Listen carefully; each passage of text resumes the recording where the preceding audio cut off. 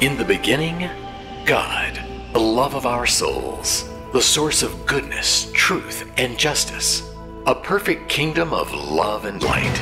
Until war broke out in heaven, through one fallen angel who broke God's perfect law. Lucifer coveted God's throne and authority, and deceived 1/3 of the angels to rebel against the Holy One. Since that time, Earth is a war zone, where the forces of light and darkness, good and evil, truth and deceit, battle it out in a life or death conflict. Are you just a spectator, or have you taken sides? Are you living the victorious life God intended for you to have? Let Marla Alona guide you through the truth of God's Word, that you may choose right, that you may have life and have it more abundantly, and that God's truth may bring you eternal life. Welcome to Setting the Record Straight, God's truth for this generation. God bless you. Thank you for joining us today.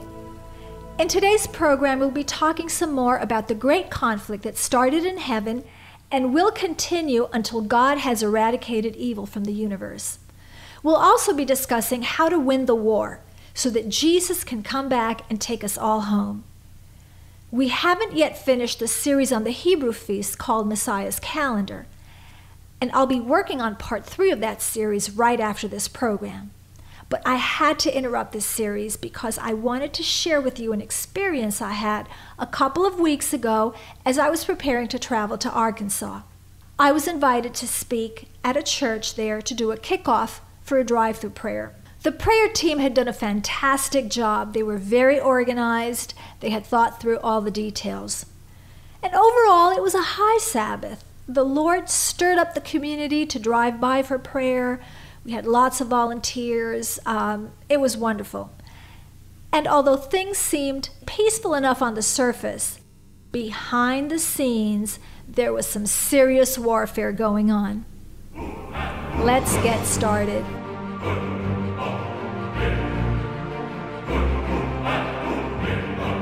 A spiritual attack. 2 nights before traveling to Arkansas, I suffered a significant warfare attack. I get these quite often, actually. Never talk about it, especially not publicly. But I've decided to share this one with you because it really illustrates the topic of today's study. City Bible Group is a ministry that was birthed in warfare, and it continues to this day. When I was involved in the New Age and occultism, I opened many doors to the enemy. I was like Swiss cheese, to be humorous, except that it isn't funny. This is why the Lord said in Isaiah 58:12 that we need to be the repairers of the breach. The breach is sin. Sin has made a hole in God's law. God's law is God's hedge of protection around us. When we sin, we make holes in the wall, and the enemy has the legal right to attack us. It's a long story how I came to the Lord after living most of my life in darkness. And there's a reason why the Lord still allows some of these attacks to happen. But in the midst of the attack, He and His angels are always with me, defending and protecting me. This particular evening, as I said, a couple of nights before flying to Arkansas, I was starting to get ready for bed. I happened to check my email on my phone, and I saw an invitation from a professional network site to connect to someone from my past, a French woman who had been one of my Feng Shui students. I've discontinued all communication with all of my dear friends in France because all of them were involved in the New Age. That was my entire social circle. And I know the Lord will give me the opportunity someday to go back to France to witness to them. But for now, I've suspended all communication. And this woman's request to connect had already come up through the network about a month prior. I had ignored it. I didn't really, I was, as I said. So here it is, shows up again. I reflected for a moment, and 2 thoughts went through my mind. First, I felt real compassion for her. It really grieved me to reject her a second time. And second, I reasoned to myself that I had nothing to fear from her because, after all, I had been the more evil of the 2, right? She was the student, I was the teacher. So I didn't think that to connect with her could harm me in any way. I also had no intention of engaging with her. in any way. I simply didn't want to reject her request to connect for the second time. She's a professional. This site is a professional network, not like a chat room or not like Facebook where people are directly engaging with each other. So again, I clicked accept, put down my phone, thought nothing more of it. Barely a couple of minutes later, I felt this evil entity glue itself to the back of my head on the right side. It was painful. I immediately knew it was an attack. I've been through this before, right? So I started rebuking the enemy and crying out to the Lord. But the thing wouldn't leave. And after a while, I had to pack, I was busy. I just resigned myself to the fact that it was going to be there for, I don't know, a few hours, a few days, and I was just going to have to pray this off, as I have done with other things in the past. So I, pack, get ready for the trip. When I'm finally ready to go to bed, I start combing my hair, and all of a sudden, I feel this throbbing pain on the right side, on the back of my head, in the same spot, but a horrendous throbbing pain, as if someone had literally struck me on the head with a club or something. And then, a short while later, I feel the same kind of pain, maybe not so intense, on the left side, on the back, still the back of my head.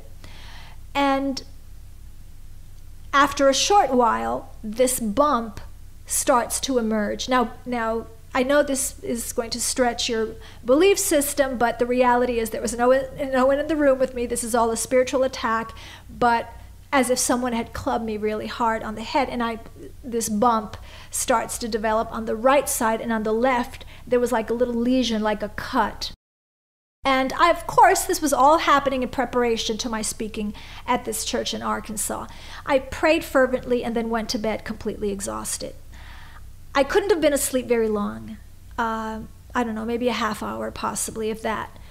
A dream vision woke me up. It was a vision on the screen of my mind, not outside before my eyes, but literally on the screen of my mind, like inside my head. But it was very real. It was a very real vision. It was a vision of Leviathan, like his side. I could see the side of the dragon. Leviathan is the serpent, the sea monster, the enemy of God and of God's people. I saw the side of his body, I saw the scales, and if you don't know who Leviathan is, if you don't know who I'm talking about, you must listen to podcast 034, The Battle is Real. Unfortunately, I've had encounters with Leviathan before, so I recognized him immediately.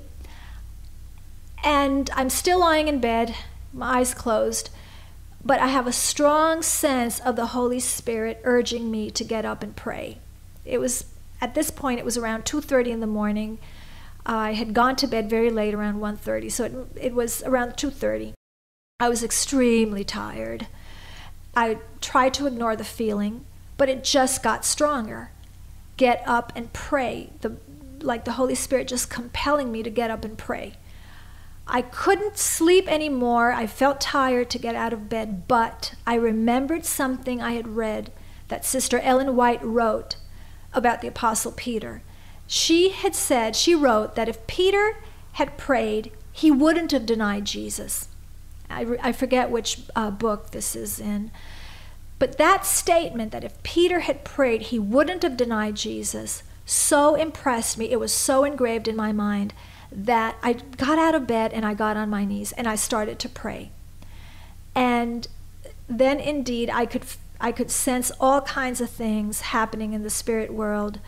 I was shaking, I was frightened, I knew I was under attack, I knew this was the darkest evil power, and I was very frightened, but I just kept praying and reading the word. I was just reading the word out loud. Finally, about an hour later, it must have been, the attack passed. The dragon left. The Lord had protected me, and my prayer had not been in vain. My reading the word had not been in vain. But still, I was so shaken, I didn't fall asleep until after 4 in the morning, very late, maybe 4:30 in the morning, because I literally was so shaken. Now, why am I sharing this story with you? I want you to understand couple of things. The battle is very real, and the spirit world is very real. Satan plays dirty. That the spirit entity that attacked me on the head was triggered by that simple action in social media. It gave my simple action in social media, accepting that woman's request to connect, gave the appearance of backsliding. It gave the appearance of me going back to my past. This is why the Bible says in 1 Thessalonians 5:22, abstain from all appearance of evil. The Lord is a discerner of the thoughts and intents of the heart. And he knew very well that I wasn't backsliding. I just felt compassion on this woman. But the demons didn't know that. I was innocently foolish by accepting to connect with her. And trust me, I've been innocently foolish many times before in this warfare, and I have paid a very high price for it. Our Christian walk is riddled with landmines. One false step and the enemy will blow you up. If you're serious about your walk with Christ, you will suffer persecution. No mystery about that, especially if you have a past and the enemy doesn't want to let go of you and is constantly trying to make claims. You have to be sober and vigilant because your adversary, the devil, is out there roaring like a lion, seeking whom he may devour. I want to demonstrate to you that this is completely biblical. In the Gospel of Luke, chapter 22, Jesus and the disciples were having Passover dinner. The dinner takes place right before the events of Jesus' passion in the Garden of Gethsemane. Listen to the conversation between Jesus and Peter.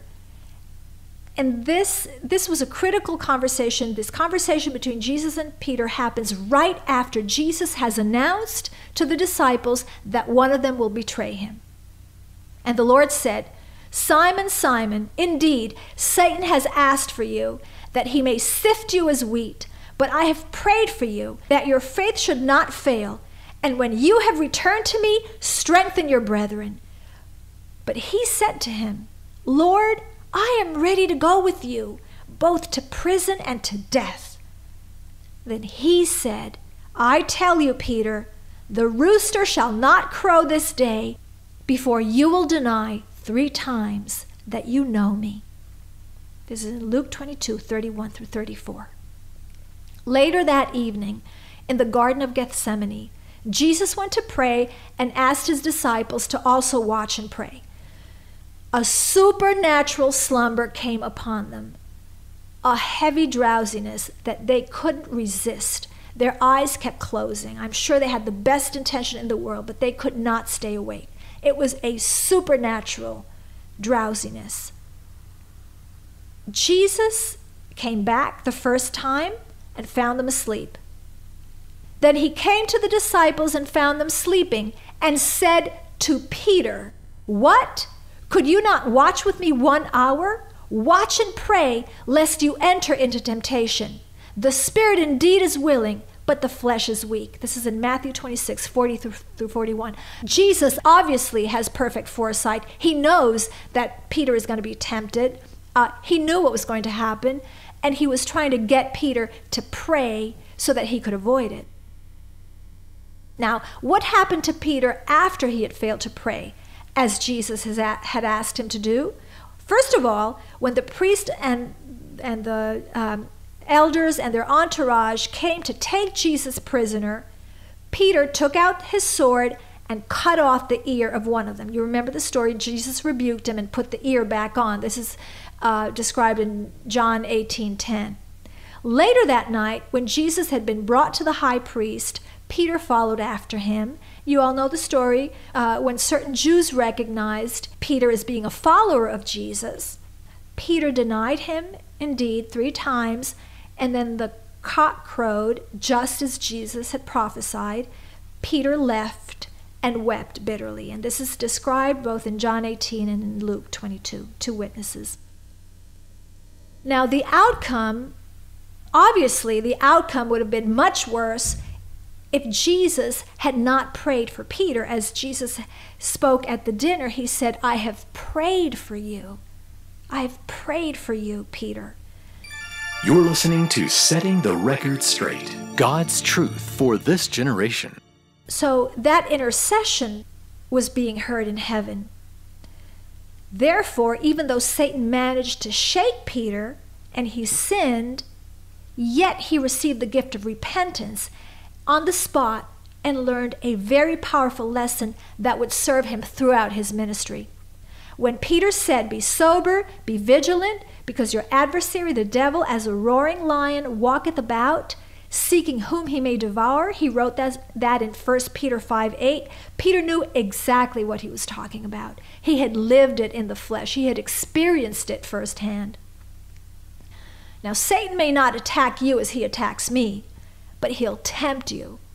The temptation may come through a person, a social network, a behavior, a food, a TV program, music, a movie, or a myriad of other avenues. This is why Sister White said, guard the 5 senses, for they are the avenues to the soul.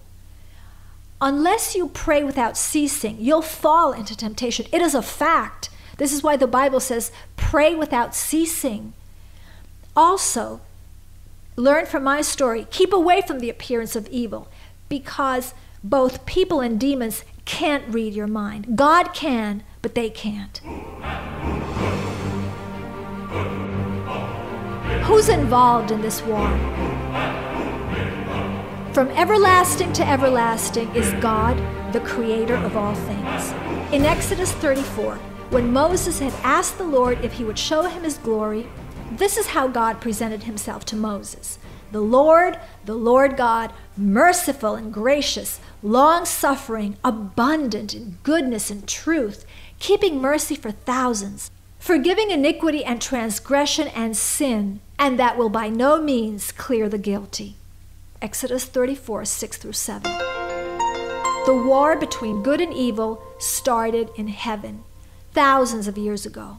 Lucifer was a covering cherub who was perfect in his ways from the day that he was created until iniquity was found in him. Ezekiel 28, verse 1. How art thou fallen from heaven, O Lucifer, son of the morning? How art thou cut down to the ground, which didst weaken the nations? For thou hast said in thine heart, I will ascend into heaven. I will exalt my throne above the stars of God. I will also sit upon the mount of the congregation in the sides of the north.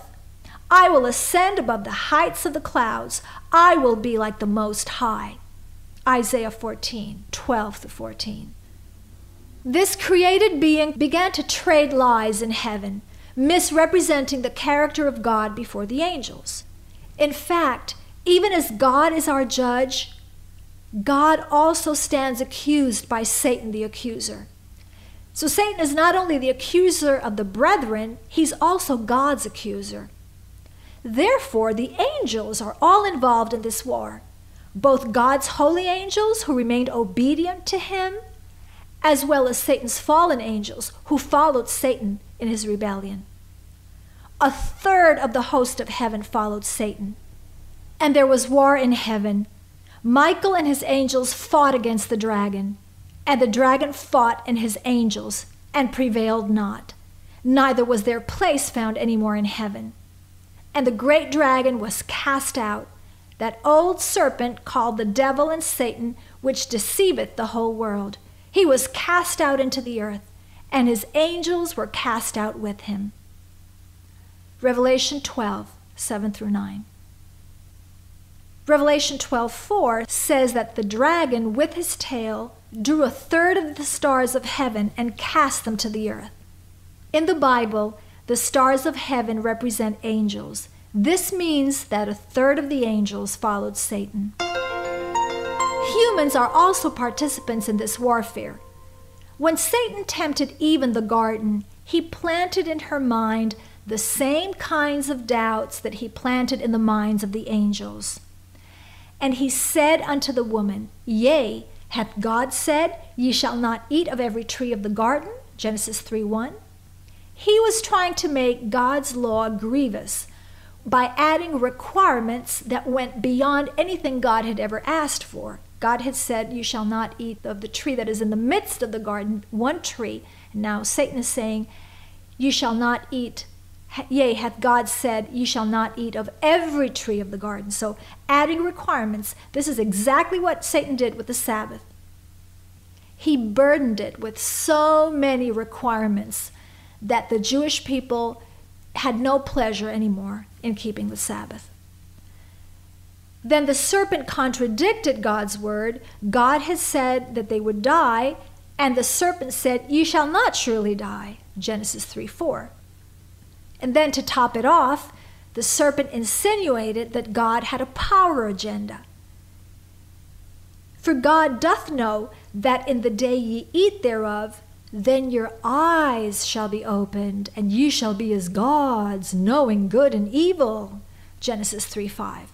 Satan was promising Eve that she could be as God, having forbidden knowledge, and being able to define within herself what is good and what is evil. The only reason God didn't zap Satan and nip the rebellion in the bud is because if he had, the angelic beings would still harbor doubt in their minds as to whether Satan's accusations were true or not. God is allowing Satan's plan and his evil government to play out until the limit is reached. There's always a limit to God's mercy. When the limit is reached, then God will put an end to it. But this is so that the entire universe may witness the absolute disaster that Satan's rule brings.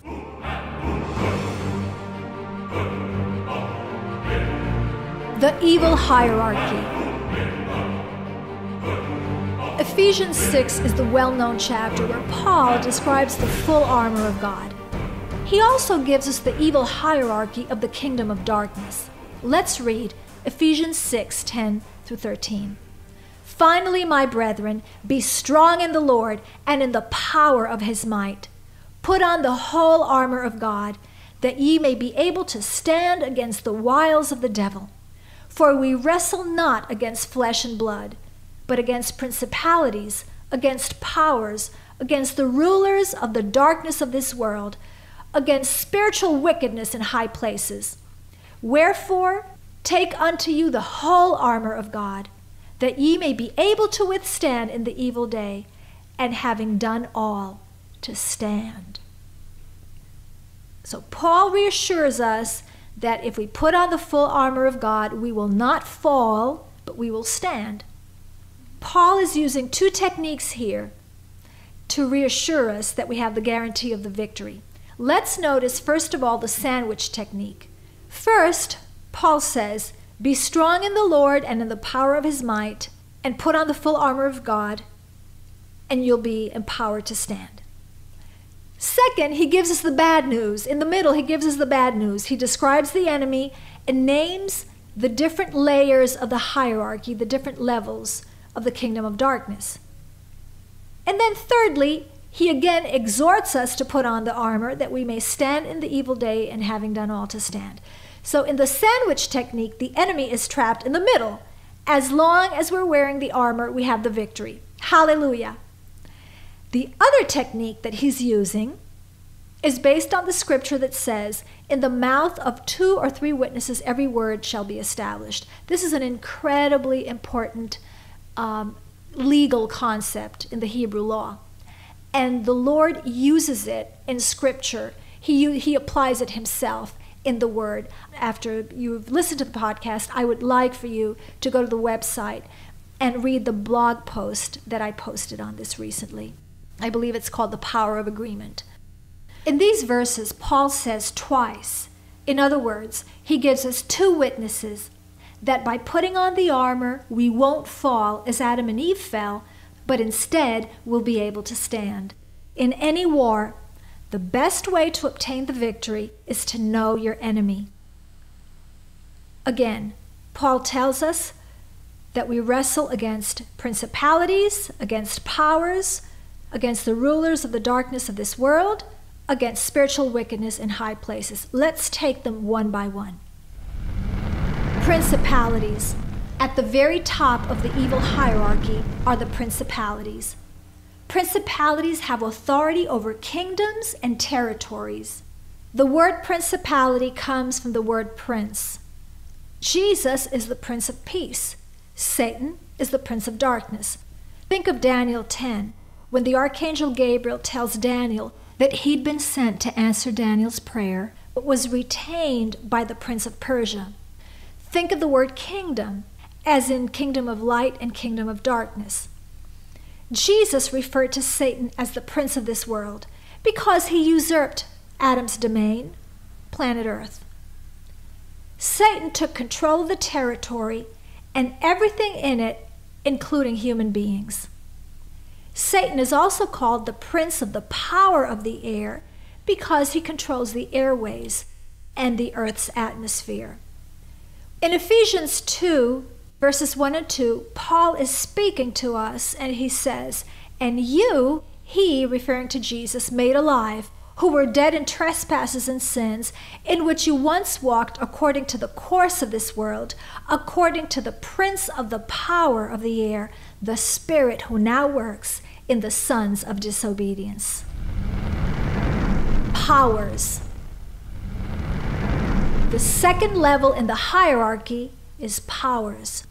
Evil powers cause or command to cause strife, violence, war, death, poverty, famine, disease, cruelty, prejudice, oppression, sexual immorality, and even natural disasters. Rulers of the darkness of this world. The rulers of the darkness of this world prevent people from receiving God's truth. They keep people blinded and deaf. You can preach the gospel until you're blue in the face. Certain people are so spellbound that they just can't hear it. You can put all the evidence in the world in front of their eyes. They can't see it. 2 Corinthians 4 tells us, "But even if our gospel is veiled, it is veiled to those who are perishing, whose minds the God of this age has blinded, who do not believe, lest the light of the gospel of the glory of Christ, who is the image of God, should shine on them." 2 Corinthians 4. Spiritual blindness is a very important topic. The Bible has numerous verses that talk about this. Let's consider now Matthew 13, verse 15. "For the hearts of this people have grown dull. Their ears are hard of hearing, and their eyes they have closed, lest they should see with their eyes and hear with their ears, lest they should understand with their hearts and turn so that I should heal them." The other witnesses to this verse are in Isaiah 6:10, Jeremiah 5:21, and Ezekiel 12:2. Remember how scales fell from Paul's eyes after Ananias touched him in the book of Acts chapter 9? Who has scales?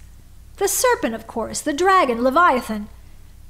That being has scales. The supernatural slumber that came upon the disciples in the Garden of Gethsemane, that heavy drowsiness that they couldn't resist, that was put upon them by the rulers of the darkness of this world. They are responsible for spiritual blindness. Laodicea, the last church of the 7 churches in the book of Revelation, is also stricken with spiritual blindness. Jesus counseled us to anoint our eyes with eye salve that we may see. Spiritual hosts of wickedness in heavenly places. The spiritual hosts of wickedness in heavenly places execute the orders coming down from the top. They create strife and unleash chaos. They tempt, harass, and torment believers. These hosts of wickedness have no other agenda than to steal, kill, and destroy. Satan and his fallen angels have caused the damnation of hundreds of millions, if not billions, of souls who were seeking spiritual truth but were deceived. These evil spirits bring apostasy, paganism, witchcraft, and other abominations such as pedophilia into the highest levels of the church. They introduced false worship on the day of the sun.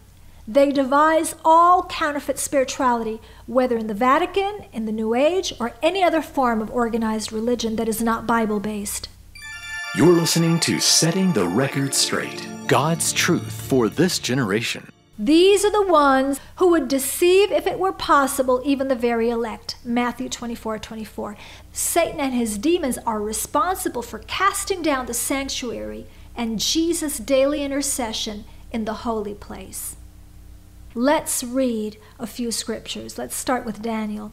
Yea, he, referring to the Antichrist, magnified himself even to the prince of the host, who is Jesus, and by him the daily sacrifice was taken away, and the place of the sanctuary was cast down, and an host was given him against the daily sacrifice by reason of transgression, and it cast down the truth to the ground, and it practiced and prospered. Daniel 8:11 and 12. This is referring to the fact that the Pope positions himself as the substitute for Christ. The priests position themselves together with the saints and the Virgin Mary, position themselves as mediators between man and God, when in reality the only mediator is Jesus Christ. This was a form of casting down Jesus' intercession in the holy place.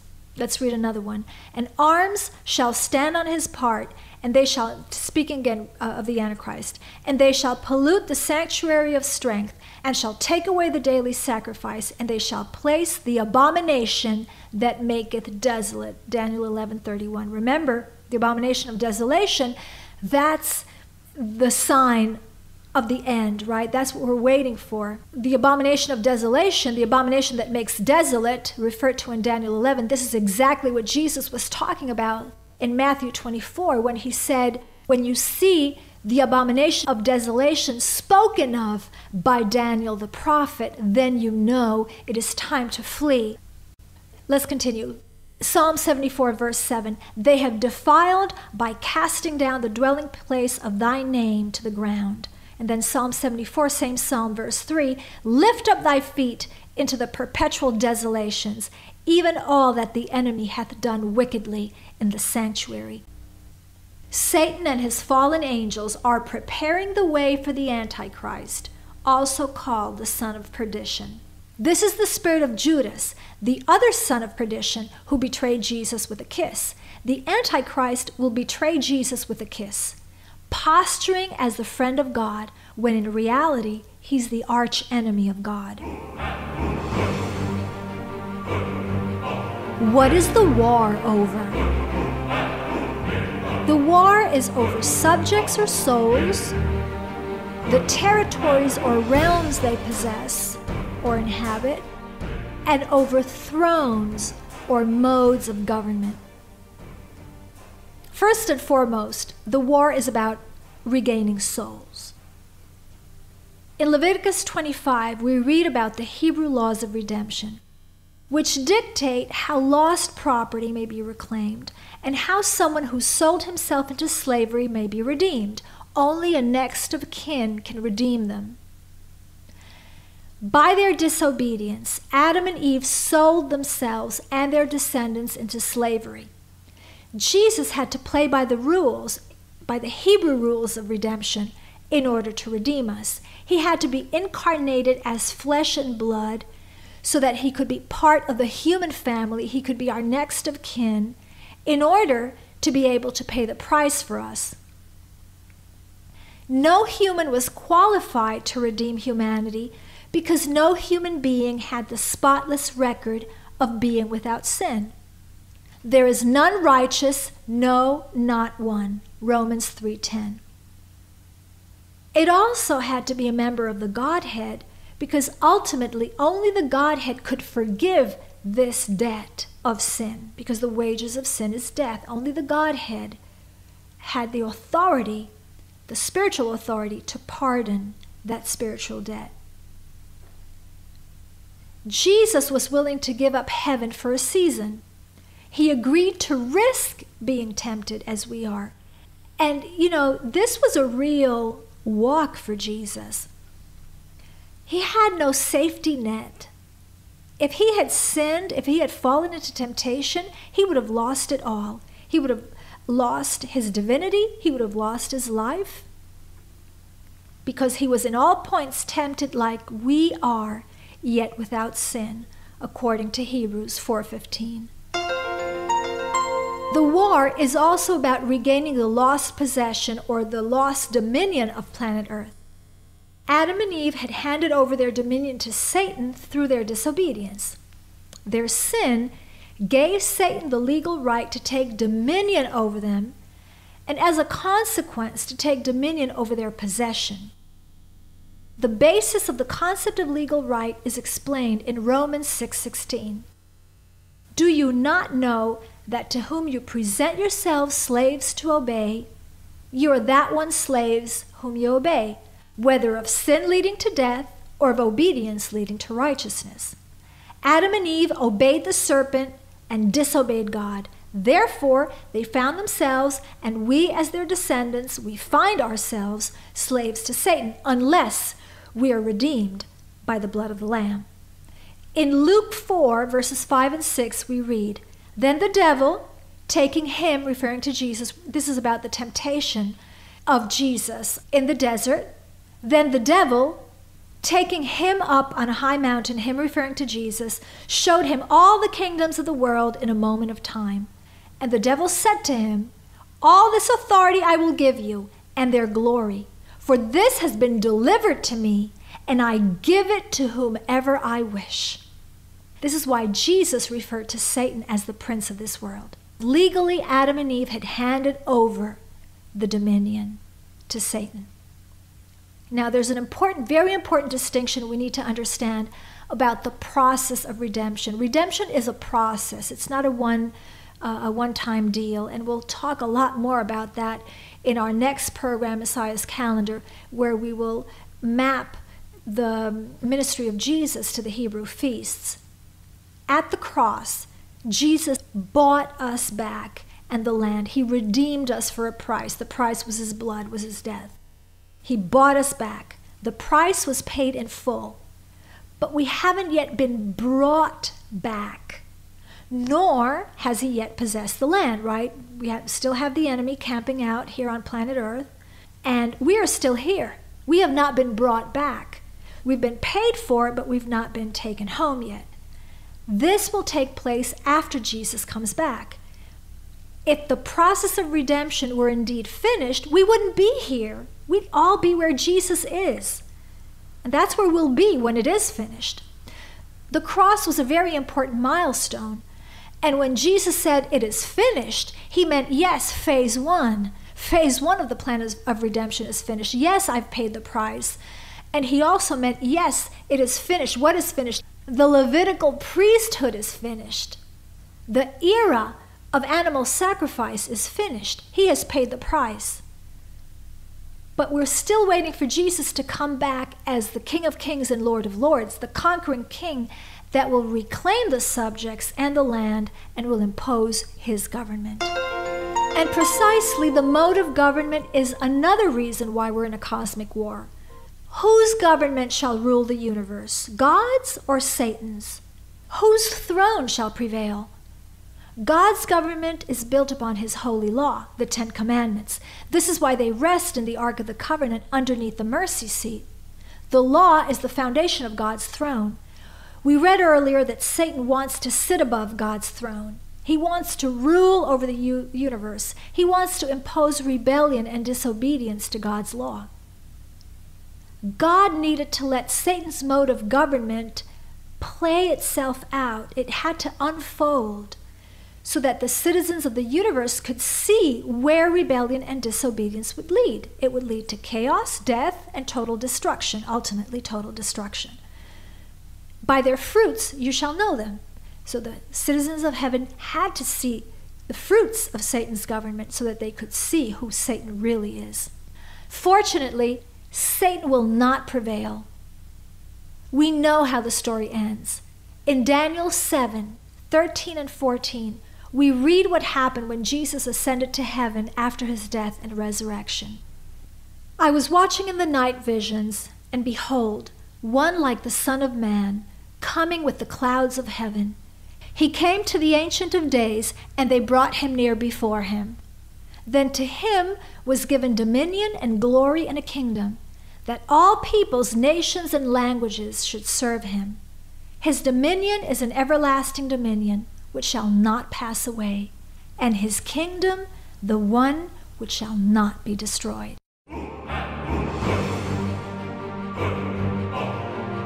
God's character vindicated before the universe. God's character will be vindicated before the universe in several ways.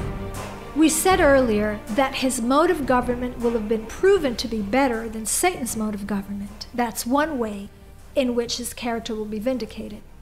Let's consider some other ways. His judgments will be proven to be just and fair. We said earlier that the accuser accuses God of being unjust, not just us. He accuses God of being unjust. In Psalm 51, verse 4, King David said, "Against you, you only have I sinned, and done this evil in your sight, that you may be found just when you speak, and blameless when you judge." We have a second witness to the fact that in the judgment process, we're not the only ones being judged, but God also is being judged. Second witness is Paul in Romans 3:4. "Indeed, let God be true, but every man a liar, as it is written, that you," referring to the Lord, "may be justified in your words and may overcome when you are judged." So God is judged. God is also seated in the seat of the accused. Now, King David, when in the Psalm, King David says, "when you judge," but Paul very clearly says, "when you are judged." The watching universe will scrutinize every case, every decision, to see whether God has been just. Therefore, in order to totally vindicate God's character, his judgments need to be pronounced just and fair by all, right? In the book of Revelation, chapter 15, the 144,000 proclaim that God's judgments are true and righteous. In Revelation 16, the angels proclaim that God's judgments are true and righteous. And all, including the wicked, including the fallen angels, shall acknowledge that God's judgment upon them was fair. This is in Philippians 2, verses 10 and 11. That at the name of Jesus, every knee should bow, of those in heaven, and of those on earth, and of those under the earth, and that every tongue should confess that Jesus Christ is Lord, to the glory of God the Father. Philippians 2, 10 to 11 is actually a prophetic scripture that will be fulfilled at the end of the millennium. Another way in which God's character will be vindicated is by the demonstration that his law can be kept. Yes, it can be kept. Satan says that no one can keep God's law, that only Jesus was able to overcome sin because he was God. This is why so many Christian churches teach that we'll be sinning until Jesus comes. But the 144,000 will be the evidence before the universe that demonstrates conclusively that God's law can be kept. The 144,000 are a people that God is refining and preparing for the time of trouble and for the great obedience test coming at the end of time. The test is between the mark of the beast and the seal of God.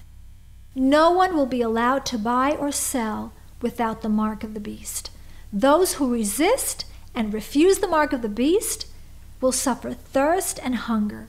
Worst of all, they'll suffer great persecution, ridicule, and marginalization.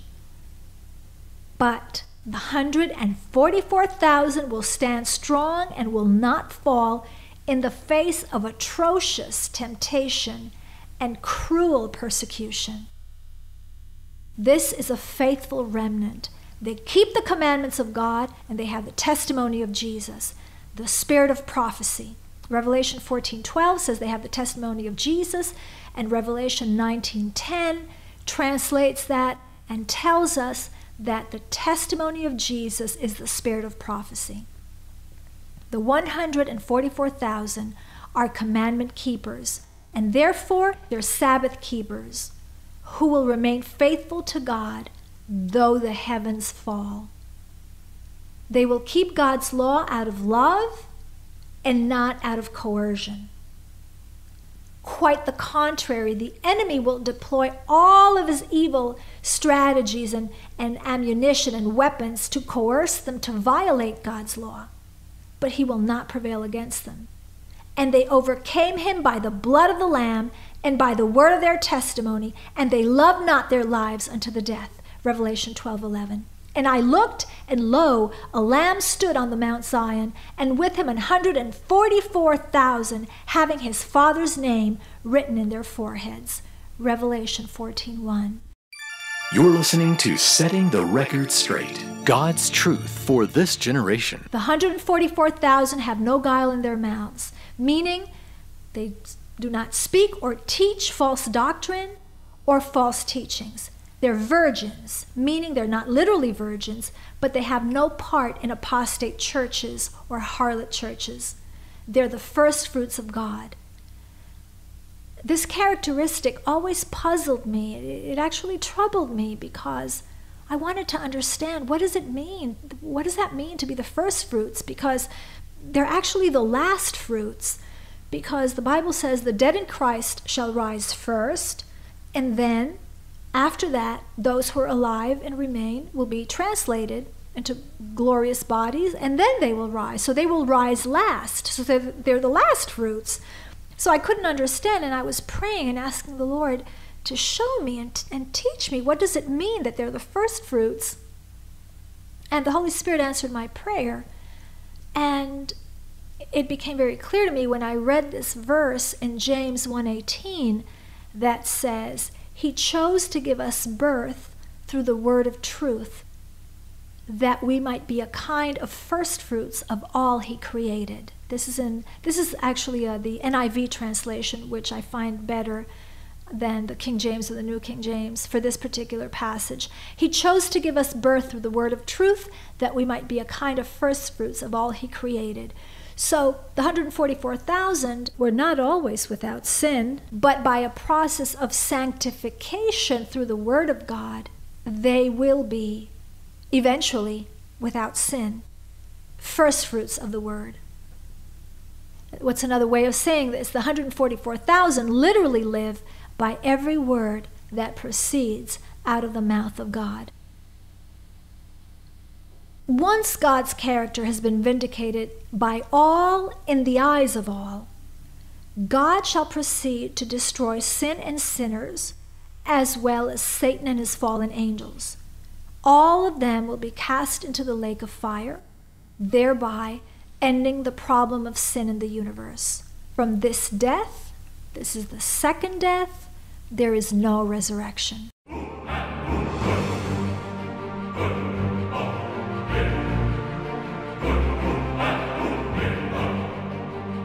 How do we win the war? Technically, this war is not against us, it's between Christ and Satan. It was Michael the archangel. Michael is one of the names of Christ. Michael means who is like God, who cast the dragon out of heaven. Unfortunately, we humans are caught in the middle.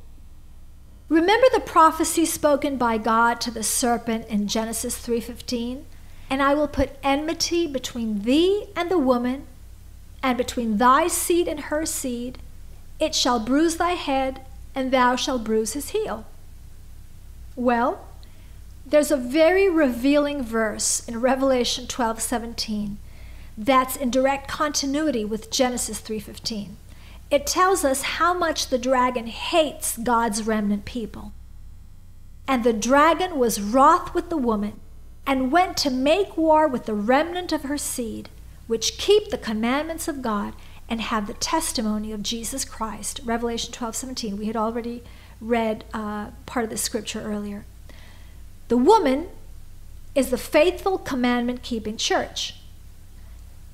In the same chapter, in Revelation 12, the great red dragon spewed water out of his mouth against the woman. We know that in Bible prophecy, a woman stands for a church, and water means multitudes of people, tongues, and nations. Revelation 12 is therefore telling us that multitudes would come against God's faithful church. This prophecy in Revelation 12 was already fulfilled during the 1260 years of papal supremacy, which became known as the Dark Ages in Europe. During the Dark Ages, the papacy persecuted God's saints. So that's how the prophecy was fulfilled, and the papacy turned multitudes against God's people, and horrendous persecution was unleashed. And although this prophecy was already fulfilled, something very similar will happen again at the end of time. Well, the question then is, how do we overcome with such a formidable opponent coming against us with great wrath? Our greatest weapon is holiness. Be ye holy because I am holy. Leviticus 11:44 and 45, Leviticus 19, verse 2, and Leviticus 20, verse 26. 3 witnesses. Be ye holy because I am holy. Consecrate yourselves, therefore, and be holy, for I am the Lord your God. Leviticus 27. And no, this is not only Old Testament. We have a New Testament witness to this. But as he who called you is holy, you also be holy in all your conduct, because it is written, be holy, for I am holy. 1 Peter 1:15 and 16. What Peter is doing is confirming that that Old Testament instruction remains in effect for us today. We have to stop sinning. We have got to stop sinning. It's as simple as that. We can't give the enemy any more legal right. There can be no more sin in the camp of Israel. This requires moving into the most holy place where Jesus is. Most Christians are still in the outer court, and some are even in the camp.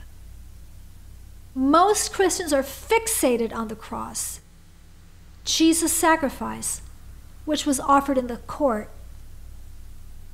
But since dying in the court, Jesus has already moved through the holy place to perform intercession on our behalf, applying the blood of the new covenant to our sins, and he moved through that, and he's now in the most holy place, still interceding for us, but also performing judgment on God's people. The most holy place is where the law is. The law is inside the Ark of the Covenant. The most holy place is the only place where we can obtain the seal of God, because the seal is the Sabbath. The most holy place is where the law is, inside the Ark of the Covenant. And if you're thinking, like most Christians, that the law is of no effect and we're under grace, not under the law, listen to what the Bible says in Revelation 11, verse 19. Then the temple of God was opened in heaven, and the Ark of his covenant was seen in his temple. And there were lightnings, noises, thunderings, an earthquake, and great hail. This passage is describing what happens at the 7th trumpet, which triggers the great day of the Lord when Jesus returns. God is trying to bring us back into obedience to the law so that we can be sealed with the law. Without the law, there's no seal. Outside the most holy place, there's no seal. You have to be with Jesus in the most holy place to receive God's name on your forehead, and that will protect you through the time of trouble until Jesus comes. You have to give your sins to Jesus by confessing them. Only then can he apply his blood to them to wash them away. Only then can he blot out the record of your sins from the sanctuary.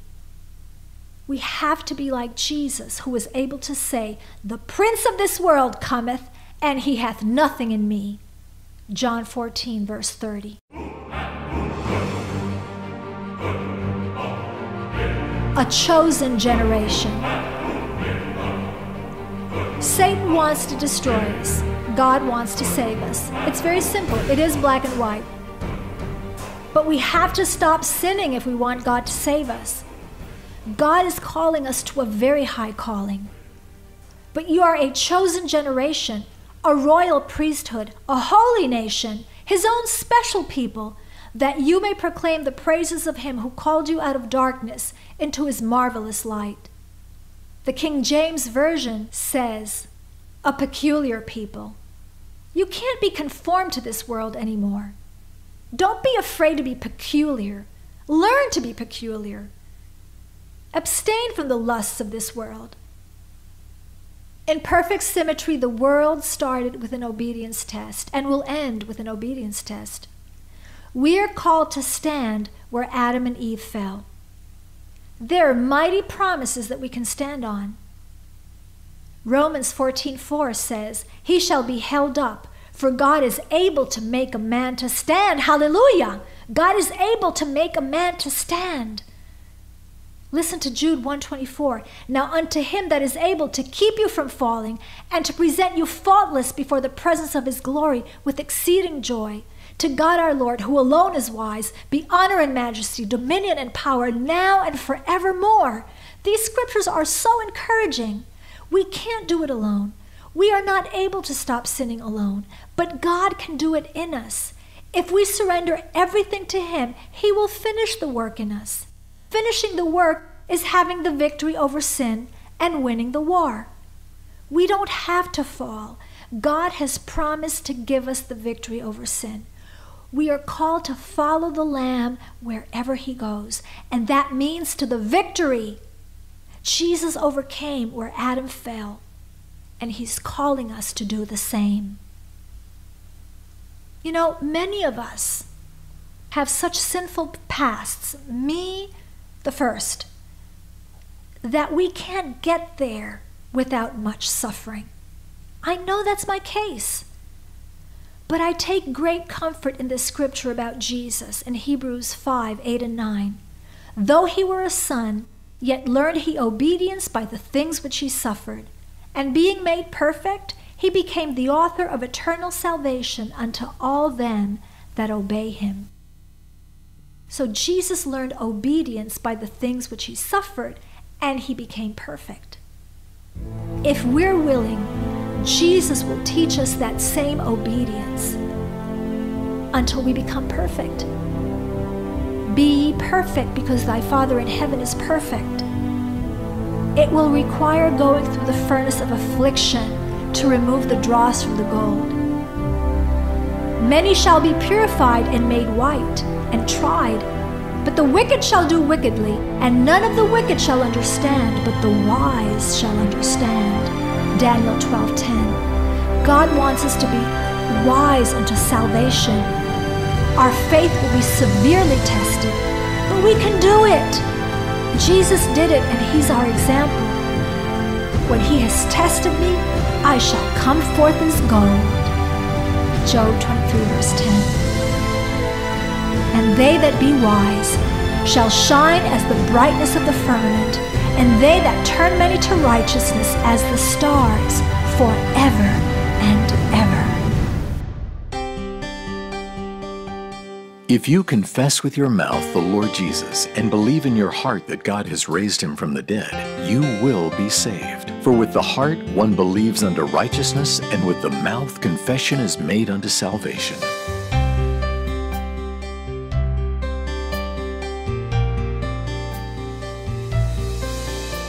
And God shall wipe away all tears from their eyes, and there shall be no more death, neither sorrow nor crying, neither shall there be any more pain, for the former things are passed away.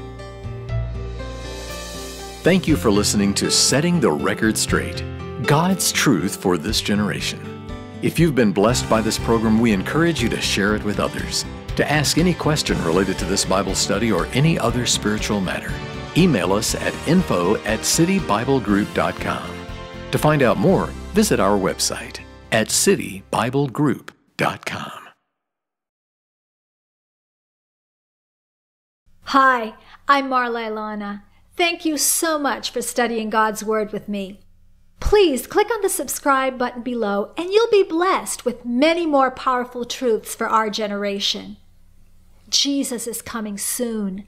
Are you ready?